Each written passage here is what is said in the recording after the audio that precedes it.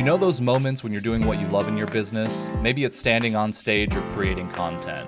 Whatever it is, you're totally immersed and time just seems to slip by.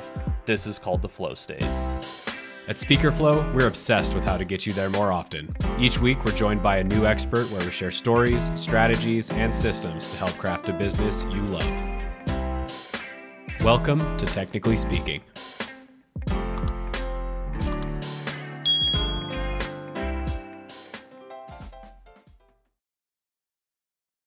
All right. Boom. We are live. Gentlemen, welcome to the show. Jeez, was this the 7th attempt or something to get this I think going? so. Yeah. This is the most unorthodox episode of Technically Speaking that we've had yet, listeners. We are extremely lucky to have the legendary Bobby Kerr with us today, who not only is here to drop a ton of wisdom on the show, but also helped us record this episode in his own podcasting platform because ours was broken. So, Bobby, thank you. And here's a plug for your podcast. Yeah, right. I love it. This podcast. And Riverside, I'm about to bail. Yeah, that's right. Riverside, you have a new customer. Yeah, you have a new sponsor. You sponsor Bobby Kerr. Yep. Yeah, it worked out pretty well. I'm glad we can make it happen, boys. Yeah, well, that's good. Well, thanks for joining us.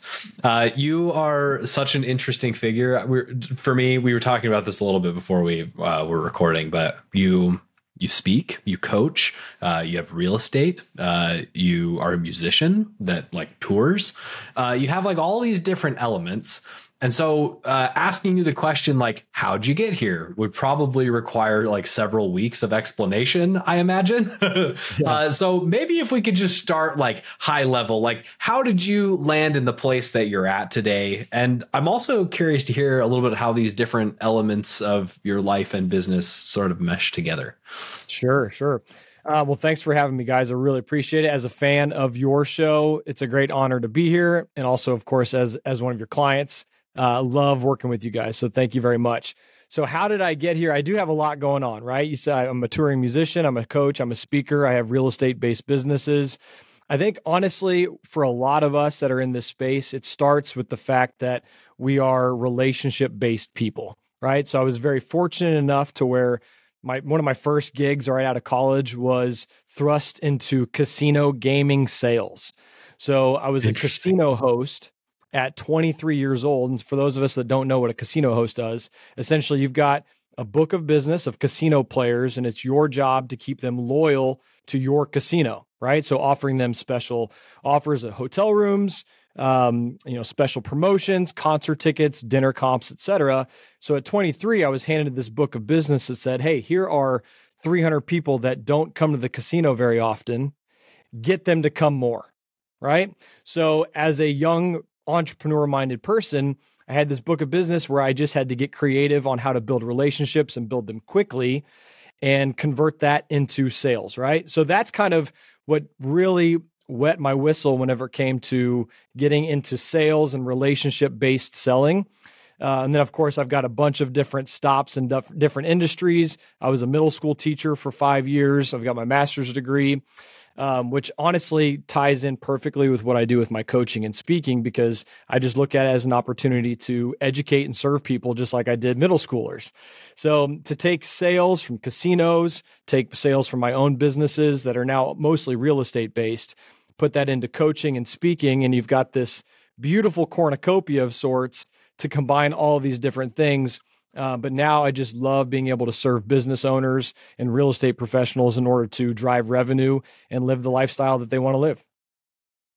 Oh man, it's crazy how all that stuff just comes together. Like really hindsight is such an interesting thing, where you can kind of see how all the little pieces eventually got you to where you are. But I don't know about you, but in the moment of all of those things, it's like, what is going on? How is this all coming together? Oh yeah, but it finds its way. They're all one-offs, right? Like when you're in the moment and you can't look at it from 30,000 feet, you're just saying, man, I'm just a teacher right now, or I'm just a casino host, or I'm just a business owner.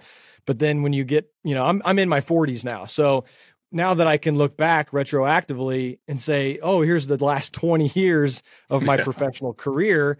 Now it all starts to make sense. But my God, when you're stuck in the trenches, you have no idea how you're going to get to where you're going, Yeah, for sure. So true. So something I'm curious about, this is going to be the theme of the entire show here, so spoiler alert, but if looking at your bio title, we see Google Business Expert. Yep. So I kind of have two questions in line of that. One, what does that mean? And then two, out of the entire background you just outlaid, like, how did you land there? Yeah, those are great questions. So, number one, as a Google Business Expert, there are only a certain amount of people in this world that have completed the Google Marketing certification program. So, in the eyes of Google, I have completed the 240-hour course. So that's a lot of time, right? So for someone to sit down, as we know, Google offers a ton of resources for certifications to help people in their professional careers. Well, the marketing one is like the most in depth. So it's legit 240 hours. And I'm not talking like, continuing education hours where you can just like click through and go quickly. This is like legit 240 hours. So Google says I'm an expert because of that. And then also just me personally, with the businesses that I've owned, all locally owned Kansas City-based businesses, we have over 1,200 Google 5-star reviews for my few businesses that I'm either an owner or that I'm a leader with. So that is quite a bit to be able to say that I am an expert in the field. I'm not an all things Google expert, but when it comes to Google business, this is what I've leveraged to build my businesses on the local level and the national level. So kind of how did I get here now? Well, when I started my first business, I started a photo booth rental business about 15 years ago. And as a millennial, right, the tail end of being a millennial, I use Google for everything. So if I'm going to start a business, I'm going to treat it, I'm going to look at it as if I'm the consumer. And if I'm the consumer, the first thing I'm going to do when I'm looking to hire a business is I'm going to their Google business profile. And immediately, just the same way, like I always teach this, if I'm going to go check out a new restaurant, right? First thing we do is we Google them, we look at the menu, we look at the pricing, we look at the reviews, right? We look to see what the interior looks like, the photos of the food, photos of the exterior of the restaurant. Well, as a business owner, I just took what I was as a consumer and said, what do I need to do as a business owner? So at 25 years old, I just leaned heavily into Google Business and naturally learned a lot about it. And so then as I continued to start more and more businesses of my own, I just used that tool to optimize and leverage sales and credibility. That's the big piece, is that people don't understand. I know we chatted a little bit beforehand about what people think Google Business is for and what it's actually made and meant to do. And if you utilize all the tools that we're going to talk about today, it is going to, you're just going to be looked at as the expert because the credibility piece translates into revenue.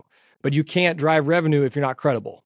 So why not create this beautiful billboard of sorts that's free and that the whole world can see and extremely show the world that you are a credible expert with whatever you do? Oh man, I love this layer. Like we're on the fringes of what gets talked about. It's especially with our audience. Like Google My Business is, in fact, I don't think I've ever heard it be referenced in any other scenario here. So this is really valuable, good new stuff. I hope our listeners are paying attention. Well, I'll say, and I know you guys are gonna have some questions, but this is a cool thing of how I got to this space, especially because I know you guys have worked with Grant Baldwin, right, in the Speaker Lab.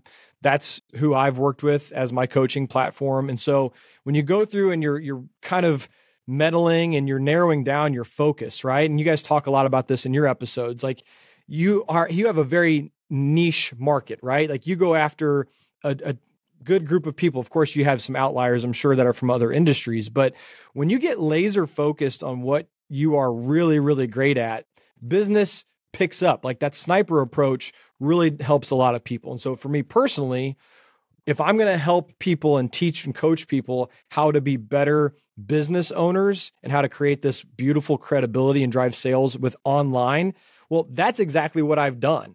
And so I just took exactly what I've done as a consumer, as a business owner, and said, like, to my coaches at the Speaker Lab, shout out to Ravi, right? I'm like, hey, I want to be inspirational. I've got these talents. I want to incorporate music. How can we do this? And you go from motivational to educational, right? And for me, that was the big piece because I do have this interesting thing to be able to coach people on how to leverage this tool because, Austin, to your point, I really haven't found other public speakers leveraging Google Business to show their credibility. And for me, it was the very first thing that I did, right? Because it's naturally in the way that I've started my other businesses.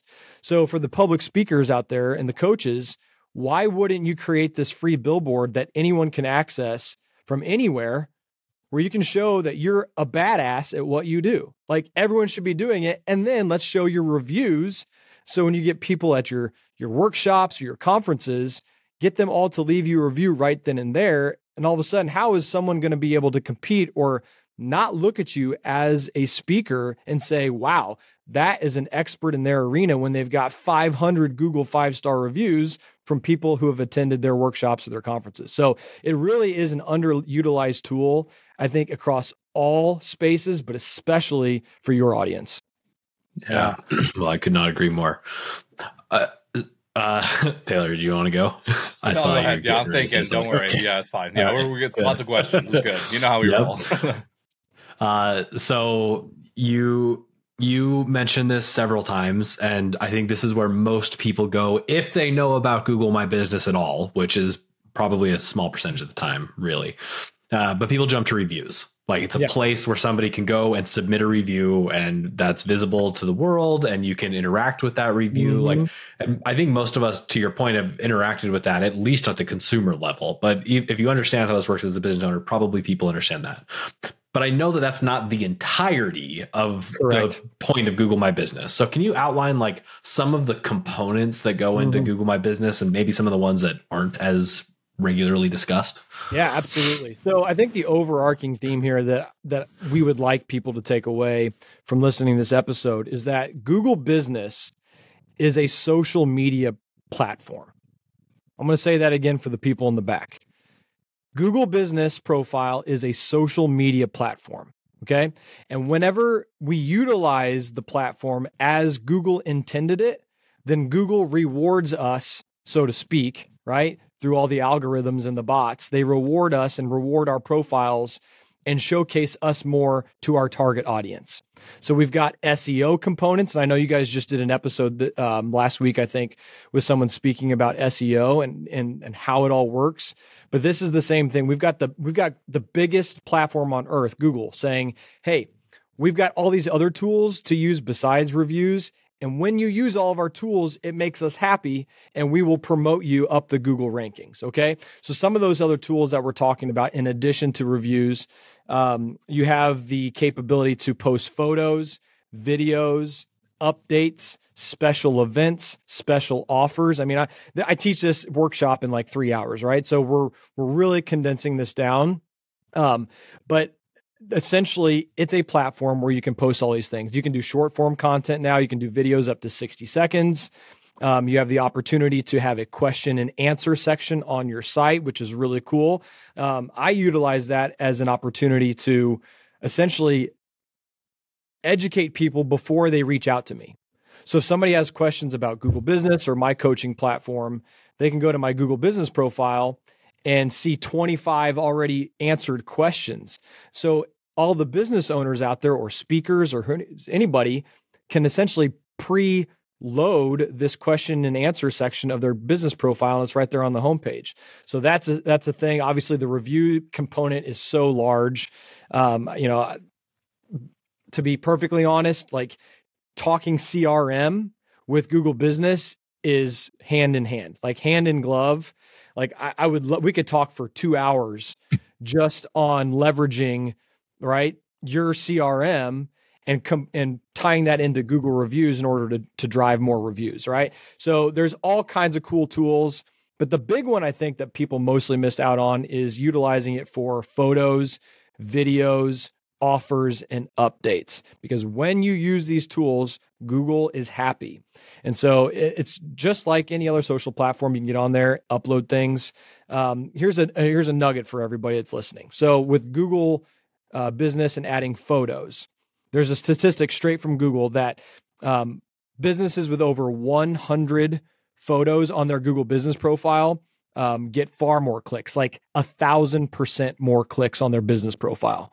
So 100 or more photos on a Google Business profile that the owner of the profile has uploaded it's actually 1,065% more likely to get calls and clicks from your Google business profile.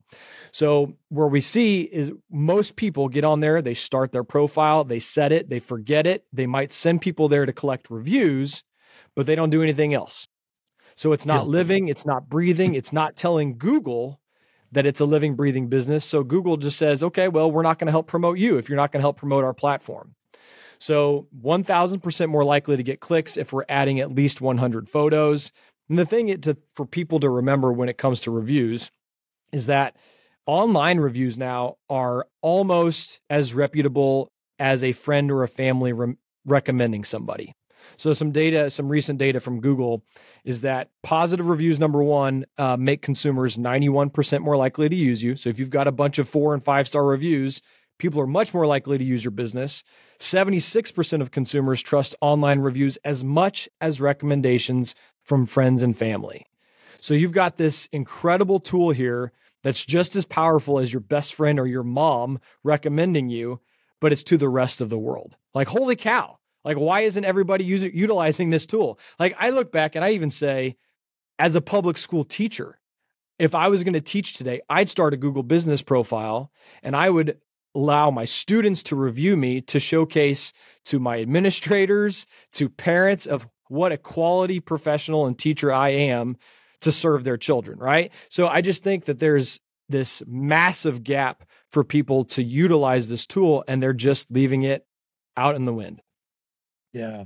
Well, I think this perfectly kind of segues us into like a core question I had about this, because even when we set up Google Business for Speaker Flow, I was kind of scratching my head. I'm like, is this really the right thing? Like, I think there's a misconception that Google Business is for local stuff. Like, if we recall the start of the episode, we were talking about being in Kansas, restaurants, real estate stuff. Like, I think a lot of people listening be like, yeah, I mean, that makes sense. If I'm looking for a good restaurant, I'm going to look locally. But I'm a speaker. I can serve the entire world. Or, I'm a coach. I can serve the entire world. Like, we're Speaker Flow. We can serve the entire world. Like, is it only reserved to local?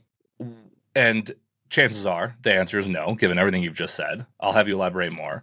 But Sure. Where did that misconception come from? Was it at one point local? Is it really not as exclusive? Does Google want non-local businesses on here? Like, what's the state of Google and whether or not this is purely local?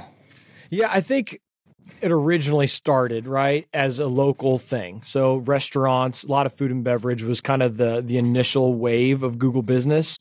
And it is highly geographically driven, right? So about a year and a half ago, or not even, but July 2022, Google My Business was a standalone app.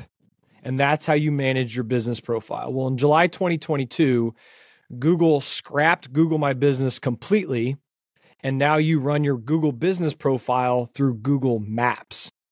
So that's a big shift for people. So for those of us that are listening saying, man, I haven't touched my Google business profile in a couple of years.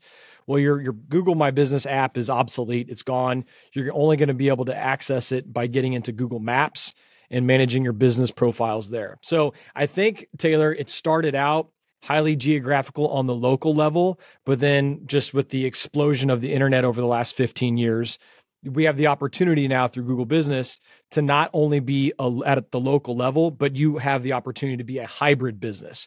So I work with a lot of real estate professionals. So let's just kind of talk about that for a second.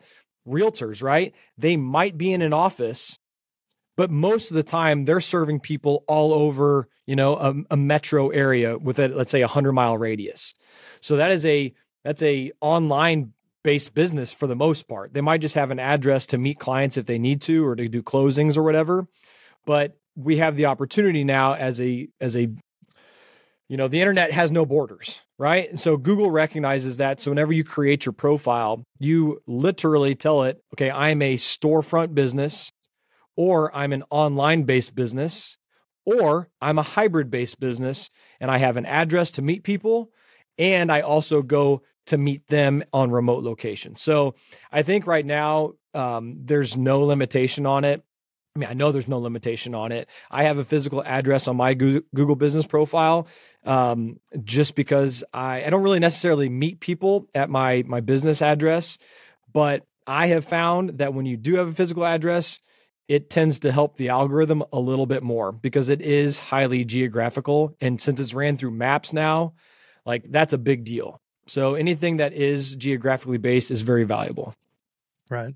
That makes perfect sense. I could even see in the context of a speaker, right? Like put in whatever your business address is. Yeah. And then like if you have a bunch of reviews like, oh, this is the best speaker ever, your likelihood for getting a popping up in search for Twin Cities keynote speaker, if that were to ever be searched, is a lot more likely because you're stapling your brand in a location, even though you may operate purely online. I mean, I think for speakers, since that is such a large part of this audience, I want those speakers to imagine themselves on stage or in a workshop or in a classroom setting, and they've just killed their talk or their workshop, right? And at the end of the presentation, there's a giant QR code on the screen that says, if you found value in today's workshop with me, would you please take 30 seconds to scan this code and leave me a Google 5-star review? Now, no matter how many people are in that room, you're going to get 40 to 50% of people that take care of that for you right then and there. And then you've got this thing packaged to be able to present to anyone to book future gigs, right? Not to mention if, let's just say I'm introducing myself to Taylor and Austin for the very first time, I send you guys my link and I say, hey, I'd love to be a guest on your show. You don't know me, but here's a link to just Google me. Let's just leave it at that. Google me. And you Google Bobby Kerr, real estate coach or speaker. And all of a sudden, instead of seeing a bunch of links that, are social media links or whatever, boom, right on the front homepage, you see my Google business profile with hundreds of photos, hundreds of videos, hundreds of reviews. I mean, talk about instant credibility that someone's going to say, yep, I want them to work with our people that we're trying to serve at this conference or at this talk or whatever. So we've got this huge opportunity to just, again, I keep saying it, but man, credibility equals sales. And as soon as we understand that there's a combination between social media and Google Business and a high quality website and a CRM that's dialed in with drip campaigns and text campaigns, all of a sudden, if you've got this 10-headed monster, you are absolutely unstoppable as a speaker and as a business owner. Yeah. It's kind of interesting that the whole idea of working remote makes it seem like there's zero infrastructure that's required to run the business. As long as I have a computer, I can do my thing. But the reality is, even if you are just an online business, you have to have virtual real estate that's showing the world that you're legitimate. You want to show up as if you're an organization. You're not just a scrappy entrepreneur. And that's not to disparage the scrappy entrepreneur, but perception matters, right? And I think that that's where this can be so helpful. Is Google My Business shows the world that you are a legit business, to the point of your credibility thing. I'm just reinforcing this. It creates legitimacy, and that creates confidence, which builds trust, which makes it easier to sell stuff. So even outside of is this going to make me more money, which is what I think a lot of people jump to with anything as it relates to their business. It's about perception more than it's about getting found, I think. And that's partially from our own experience at SpeakerFlow, right? To Taylor's point, we're a Wyoming-based company, but we don't just serve people in Wyoming. We can serve people across the entire planet. So from the localized perspectives, it doesn't make any sense to us. I don't care if somebody finds me geographically there. Right. But having it has created the perception that we are a legitimate business at a specific place, and that credibility and trust has helped us. So anyways, I can speak from firsthand experience that what you're talking about is 100% legit. And it's just not something that gets talked about very much. No, and it doesn't matter the industry. I mean, this is just such an opportunity for people because it doesn't matter. We're going to sit here and we're going to give everybody these nuggets, and I might connect with some people afterwards, and I hope I do. But the majority of the people will not follow through and do the things that it takes to optimize their profile. So if you're one of the 10%, same with CRMs. It's exact same with CRM, Taylor. It's exactly the same. Just throwing shade at all of you. If you build it, they will come, right? And so I meet with realtors all the time, and they pay me to coach them, and we build it up. But then after the session, they just kind of don't do the follow up. Okay, well, it's not going to build your business. And so if you do the little things and you do the free things, that's the beauty, right? That's the thing about Google. It's not going anywhere. Like, is it creepy sometimes? Absolutely. Like, you're going to get stuff that pops up in your feed just by talking, right? But if you're a business owner, and people that are listening to this podcast, they're business owners, right? If you're a speaker, you own your business. You are the CEO and the marketer and everything. So when you utilize this tool and you do the right things, people will come. Why wouldn't you showcase yourself and scream from the world's biggest mountaintop, Google, that you are a credible source for your field and that someone should be hiring you with whatever it is that you do? Right. Yep. Okay. So I can already hear some voices in my head being like, oh, Bobby, this sounds all well and fine. But, every time I'm done with a gig, I get a bunch of emails that just tell me how great I am. And I just copy and paste those reviews on the website. Like, what's the difference? Who cares? Yeah. Well, the big difference is, number one, Google is the number one platform in the whole world, right? And there's no way to, as the business owner, post reviews from other platforms or emails, right? So like a person has to have a Gmail account to leave a Google review.